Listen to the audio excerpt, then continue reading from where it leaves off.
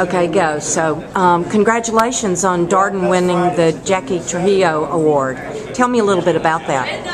Well, it's really recognition when you think about Jackie and her legacy of being a pioneer when it comes to gender diversity. And so to receive this from a group like Women's Foodservice Forum and an award named after Jackie is tremendous recognition of the work of a lot of people at Darden, so we appreciate it. Tell me about Darden's support of the Women's Foodservice Forum.